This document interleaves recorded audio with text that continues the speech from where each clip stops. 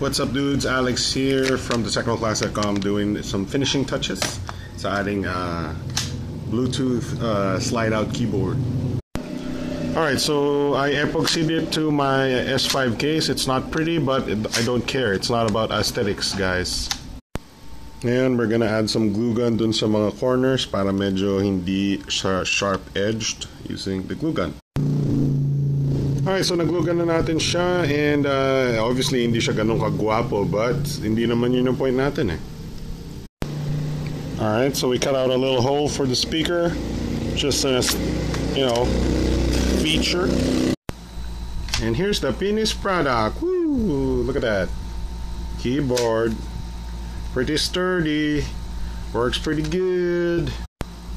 Automatically switches between software keyboard and hardware keyboard.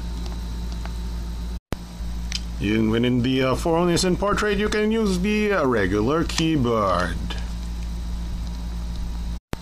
And with the Samsung multi-window multitasking system, you can type emails while checking your calendar or type calendar entries while checking your email inbox. That is all, guys. That is the finished product.